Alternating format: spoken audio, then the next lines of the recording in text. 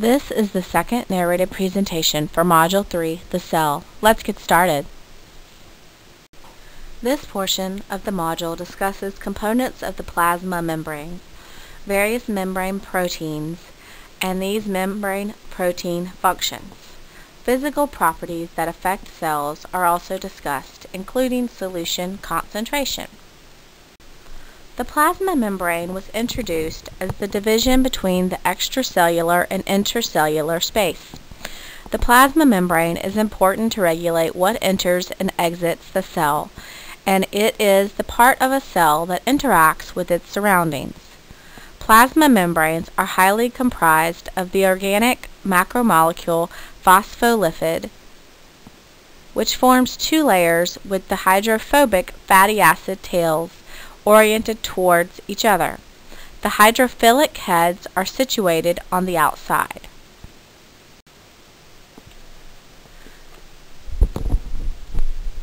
Fluid mosaic is how to describe the plasma membrane.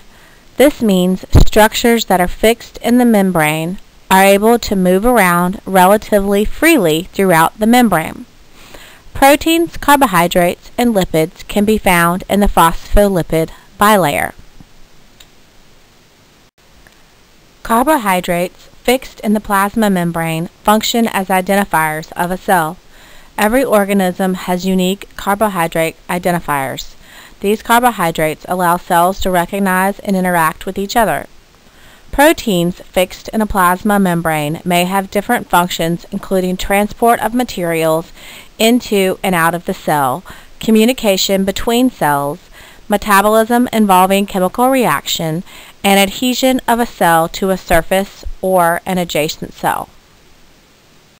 This diagram shows the phospholipid bilayer with tails oriented toward each other, as well as different types of proteins and carbohydrates bound in the plasma membrane.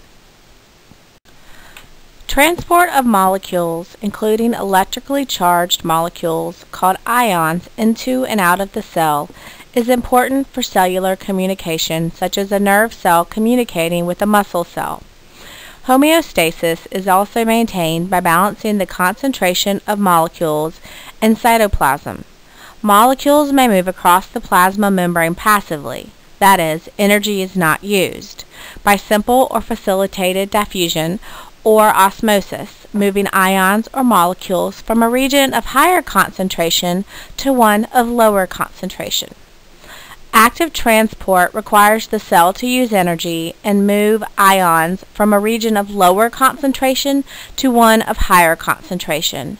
Methods of moving large molecules in and out of the cell include bringing molecules into a cell through endocytosis of solids, phagocytosis, endocytosis of liquids, pinocytosis, or moving molecules out of the cell through exocytosis.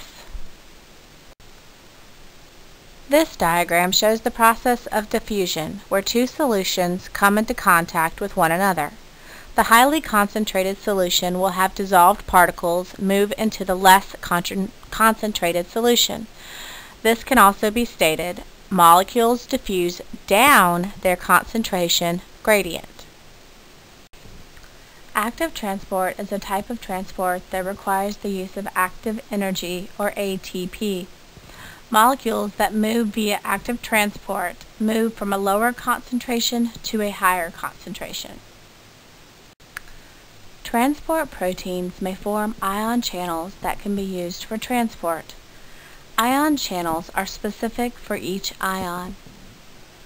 For example, sodium ion channels only allow sodium to pass across the membrane, and potassium ion channels only allow potassium to pass through the channels.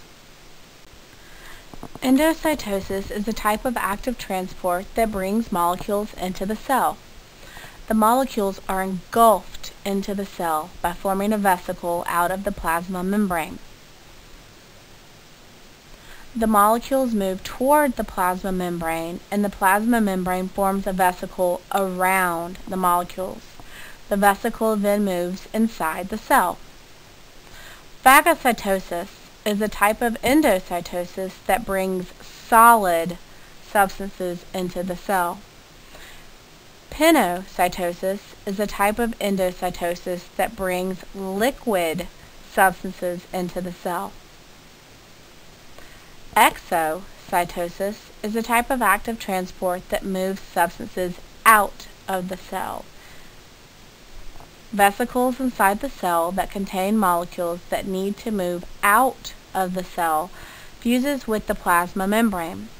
Once the vesicle fuses with the plasma membrane, the molecules that are contained in that vesicle can leave the cell, and the vesicle becomes a part of the plasma membrane. Osmosis is a special case of simple diffusion, in which water molecules are the molecules that are exchanged between two solutions. It is important to remember that solute concentration is inversely related to solvent concentration. That is, if a solute is highly concentrated, then a solvent is less concentrated, and vice versa. This observation is depicted in this graph shown. Solution solute concentration is compared to the solute concentration inside of a cell.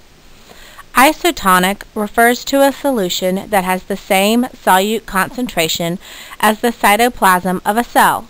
Hypertonic solutions have a higher solute concentration than the cytoplasm of a cell. Hypotonic solutions have a lower solute concentration than the cytoplasm of a cell. This chart demonstrates the effects that different solutions have on a cell. Hypertonic solutions will cause a cell to shrink because osmotic pressure draws water out of the cell. This can be seen in the first image. Isotonic solutions will cause no effect because the osmotic pressures inside the cell and outside of the cell cancel each other out. This can be seen in the middle image. Hypotonic solutions will cause the cell to swell and burst because the higher concentration of solutes inside of the cell draws water into the cell. Remember, only water moves across the cell membrane when osmosis occurs.